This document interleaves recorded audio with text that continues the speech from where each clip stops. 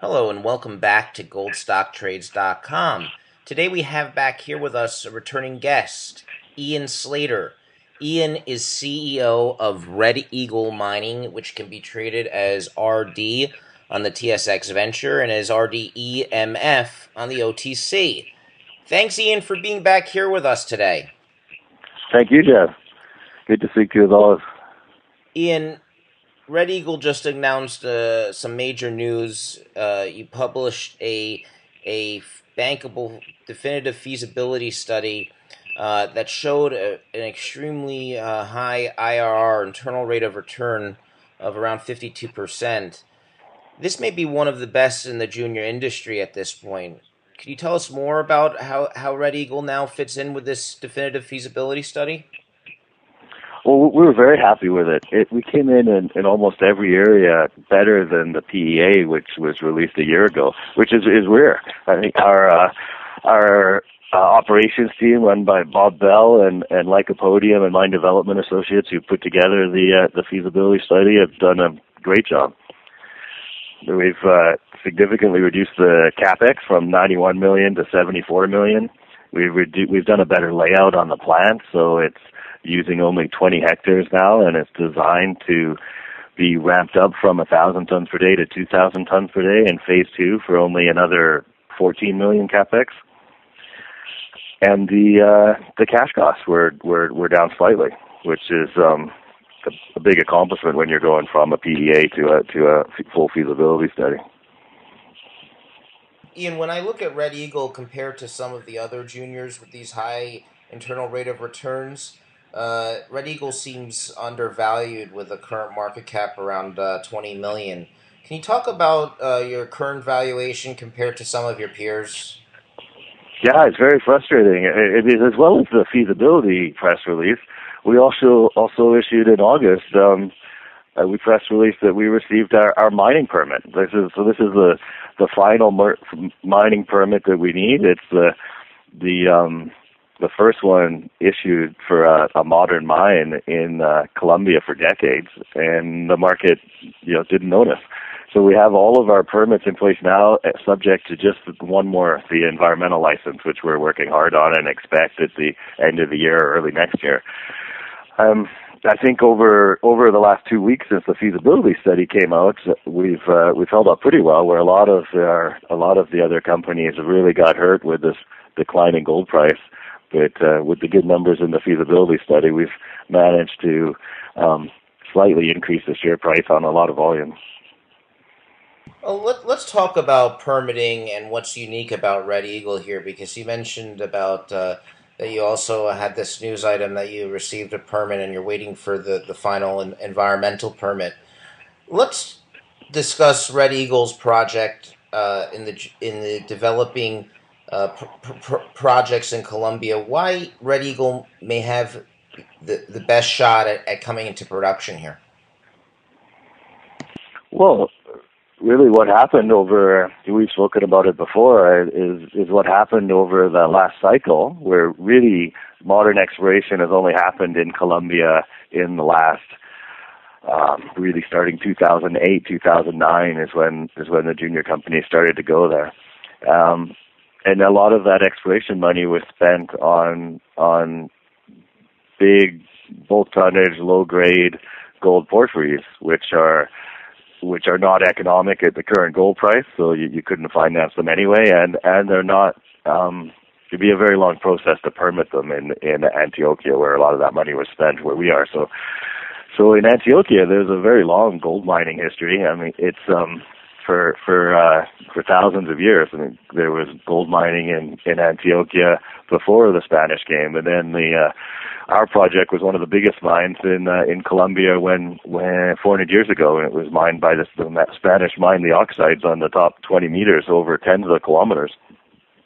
And these so there's a long history of and then adits. I mean, now I think on our original shear zone, the San Ramon deposit, which we're going to build now, we found 1,700 old adits. So there's a huge history of underground gold mining and lots of modern, smaller scale underground gold mines in Antioquia. So they're definitely possible to permit, and they are being permitted. But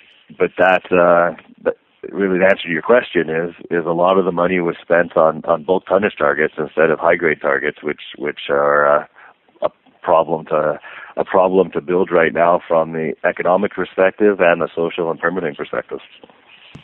Let's talk a little bit about the social perspective. Some of these mine projects have social issues, whereas the Santa Rosa project doesn't have the challenges that some of the other projects have.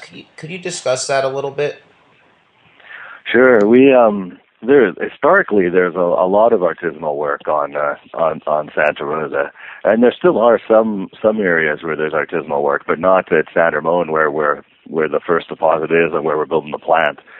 When we purchased the property in 2011, it was a small operating mine, but part of the terms for the purchase for actually paying them the funds was that they moved everybody on to a nearby mine that they also owned. So for 4 years now, there's been no artisanal work on San Ramon at all. And really, they were mining the oxides, and most of the oxides have been mined out in that top 20 meters. And for them to get into the sulfides, they'd have to put a shaft or a decline in. It would be a big job. They couldn't just sneak in one day and start up operations.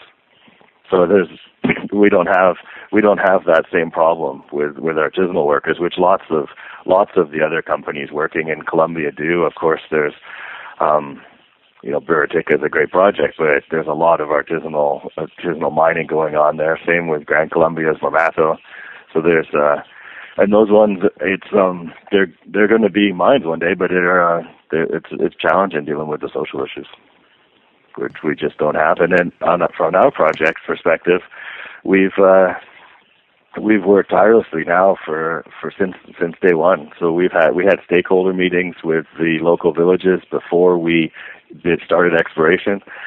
We've had 80 stakeholder meetings now. We have everybody is supporting the project. Nobody lives right near where we're going to, where the plant and the portal are going to be, but anyone within 20 kilometers is we've met with and agreed, and we have support of them. The individual who owns the surface rights, who's just one individual, who we've leased the land from long term, and support of the mayor and the church, and in Santa Rosa de Osos and the town, and then also in Medellin as well, which you can see we're having the support of the Secretary of Mines and the governor by granting our mining permit. So we put a lot of effort into it, and it's paying off. Yeah. I was impressed when I saw the community support, especially from the local universities, on the development of the environmental impact studies. Could you discuss a little bit about some of the partnerships you've had down there with local universities?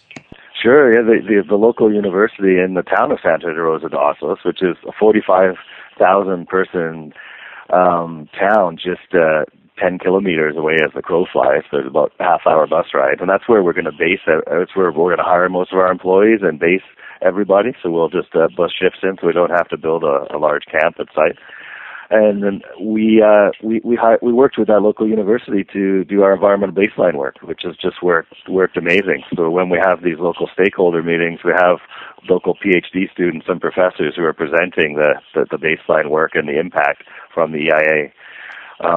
And it's worked perfectly that you have local people that live in the community actually doing the environmental work, so they trust it.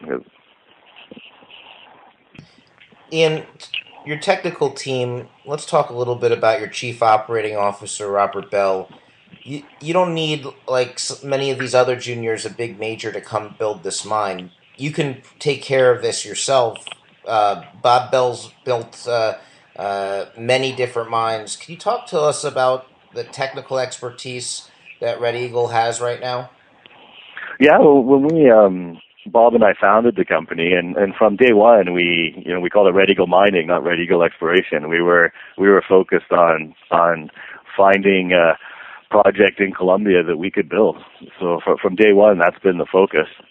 I mean, we also have a great exploration team run by Jeff Dewey, but from day one, Bob and I wanted to build this mine, and he's had the experience and everywhere from doing the feasibility studies and the permitting. He was a partner at Minproc years ago, to actually constructing them and operating them. His last job before he joined us, he was GM of Dundee's Chelopech underground copper gold mine in Bulgaria.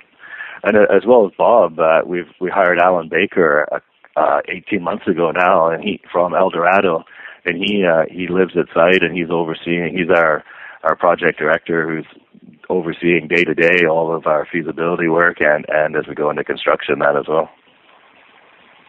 Ian, unlike so many juniors that don't have strong shareholder support, you have a strong shareholder in Liberty Metals and Mining, which owns around 20%, and management owns around 12% of the shares.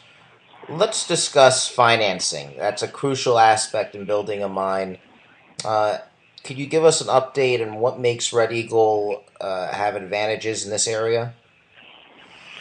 Yeah, well, we have quite a few term sheets from a range of debt providers, from up to 60 million, which would be 80% leverage actually. So up to 60 million of debt, and capex is 74 million. So the plan is to raise 60 million in debt and 20 million in equity, which would give us a few dollars for drilling as well next year. So the plan is to drill some of the other targets outside of San Ramon, which we haven't drilled yet. And that 20 million equity, all things being equal, Liberty will lead that. We'll retain their 20%. So we'll take 20% of that financing and maintain their 20% as they've done in every financing since they've been involved with us. And they're committed with us. They're committed to building this mine. They want a dividend stream, and they also have a royalty on the project, so they want their royalty stream. So Ian, the San Ramon deposit should reach production still in the next 18 months? Yeah. The plan is to arrange the debt financing this quarter, in the fourth quarter, and have the detailed engineering finished in Q1, and have the permit by Q1. So we have everything organized to do the equity raise, and as soon as we have that, break ground. And it's 9 to 12 months construction. So in the first half of 2016, we'll be in production. Ian Slater, CEO of Red Eagle Mining, which can be traded as RD on the TSX Venture and as RDEMF on the OTC. Thanks so much for being back here with us today, for giving us an update on the recently published definitive feasibility study, and for giving us some goals going into the end of 2014. We look forward to it. Thank you, Jeff. Talk to you soon.